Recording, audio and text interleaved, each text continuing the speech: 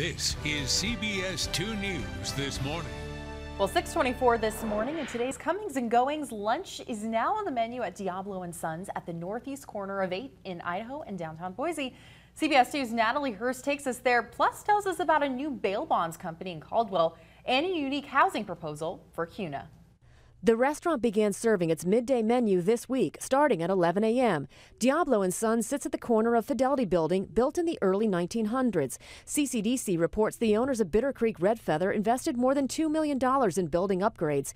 Diablo & Sons features Mexican fare with a focus on specialty mezcal cocktails. The new space features roll-up garage doors to allow for indoor-outdoor dining experience. In Caldwell, DMGG Bail Hotline Bonds is asking planners to approve new office space for the company. They're hoping to be located at 316 South 10th Avenue. In Kuna, Trilogy Development is proposing a new development along Hubbard Road. Our partners at the Idaho Press report it would involve row houses and be part of Ledgestone subdivision between Locust Grove and Meridian Roads. Natalie Hurst, CBS 2 News. Well, have you seen new construction or a zoning change that you want us to investigate or find out whose building is what next to your house? Send Natalie an email, tweet, or Facebook message. Every Wednesday, we'll let you know what's coming and what's going.